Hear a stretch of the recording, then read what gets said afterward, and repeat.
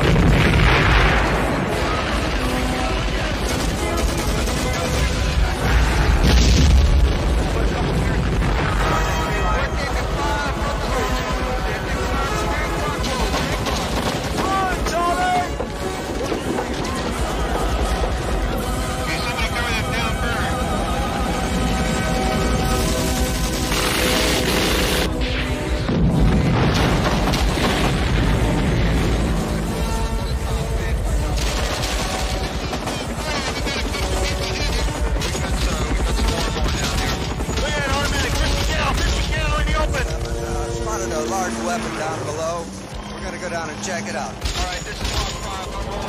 I'm rolling.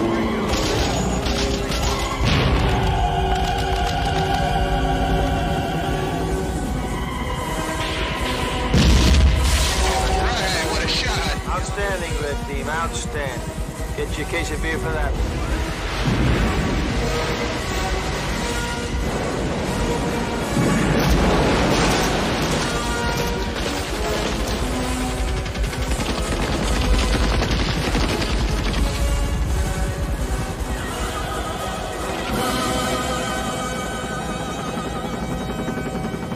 6410. We're over the village right now. I think I see a vehicle down in the courtyard. I'm going to check it out.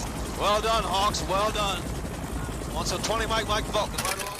Well, Milius, my old boss, was the writer on that. And he told me that he was not allowed to visit the set of Apocalypse Now because it was put out there that if he shows up, Coppola is going to be told to pack his bags once the United Artists deal became part of that production. And they were going to turn it over to him. And they were close friends. So Coppola didn't want Milius visiting. And that was the thing, that it was going to be like, oh, they're going to turn this movie. They're going to rip it from him because there was no schedule. There were whole production days where crews were standing around having coconuts and rum drinks and not shooting, not even turning the cameras on. Yeah, huge mistake. That's a huge mistake. Yeah. The movie reflects that, I think, to a certain degree in the third act. It kind of looks like they were trying at some point to chart a path But look, this isn't about Apocalypse Now as much as the Harry Potter fans would like it to be. Well, I know there've been many revisions to Apocalypse Now, and I'm not a fan. I've never been a fan. I'm still not a fan. It's just not my kind of movie. So that's okay. But that's all right. And that's you. Everyone is entitled to their opinion, I guess, including the critics. I just find it interesting that, you know, a lot of times these guys say one thing and then years later a movie sort of appreciates into a different sort of mental mindset in the minds of a lot of these people, and they just sort of reevaluate what they thought about it or said about movies it. Movies can be before their time. Sometimes they get released before their time, and books. And I'll also point out that nobody in the Milius camp thought they should have re-released it with additional footage. I know he always said, when I asked him about the part deux, because it's like got the French spelling, which is so obnoxious, you know, but it's got like the redo, you know, and he was like, well, you're going to see what they cut out of it and why. That was his answer, was really point blank. You're going to see that it's not a better movie. It's just a little bit more money in the. Yeah. Well, you know, coffin. Your road to redemption is paved with tombstones. No quarter, kill all masters. Go to noquarterkillallmasters.com. Rated R.